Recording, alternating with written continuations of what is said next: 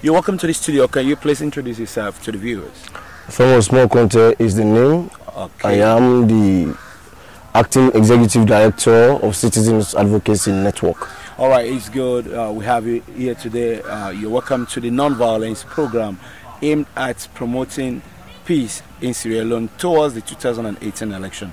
As a youth advocate, can you please tell us what is a strategy you have in convincing the youth not to be involved in the election violence? Yes, of course, part of what we do as an organization is to provide civic education, civic consciousness.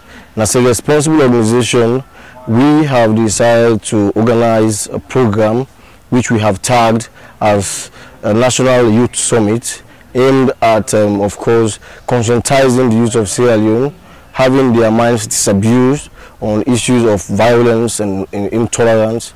It is, of course, a project that is aimed at bringing comedians who play the roles of the aspirants in the elections that we'll have in March. We already have these comedians, about 6 of them, who will actually mimic the candidates. They will represent each of the candidates. And in the process of their debate, they are going to engage in a debate on the 21st of this month, February, at the Miata Conference Hall, 4:30 p.m. They are going to engage in a debate with an intent to send a message out there that political divergence does not mean we should not tolerate each other. We could have different views. We could belong to different political parties. We could come from different regions. Okay. We could be from different religions or tribes or race. But that does not mean we should not accommodate each other. I want to ask you, what is your advice to every Sierra Leonean out there towards the 2018 election? Yes, my advice to compatriots is very simple. The electoral process is a one-off event. We, the people of Sierra Leone, will always remain. We have a lot of things that we share in common.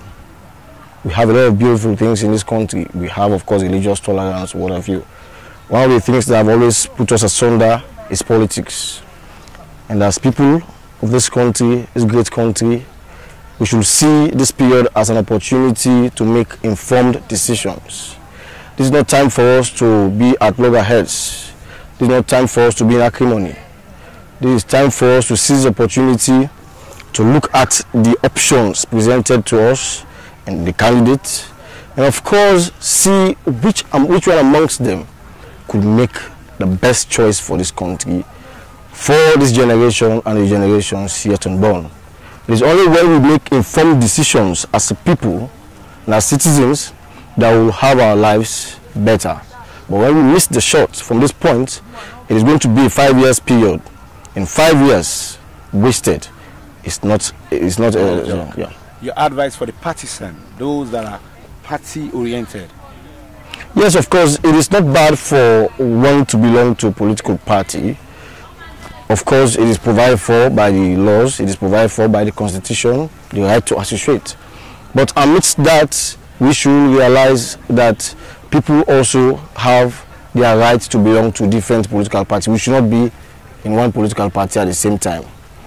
There are people who believe that they should not actually accommodate people with divergent views. And as an organization, one thing that we want to send out is, irrespective of the fact that you belong to a particular political party, always create room for the accommodation of others that share different views from yours. Because it's only when you do that that you'll be able to learn. Okay. You should be tolerant. Your final advice for the youth towards the election? My final advice for the youth towards the elections is very simple. These elections will mark the kind of life that we live as young people. Most people have this belief that we are the future leaders. But I hold the view that we are the leaders of today. And being leaders of today means we have to be smart enough to make conscious steps, to make conscious decisions that will impact our lives and the lives of our children and our children yet unborn. Thank you very much. It's Thank nice you. having you in the studio. Thank you.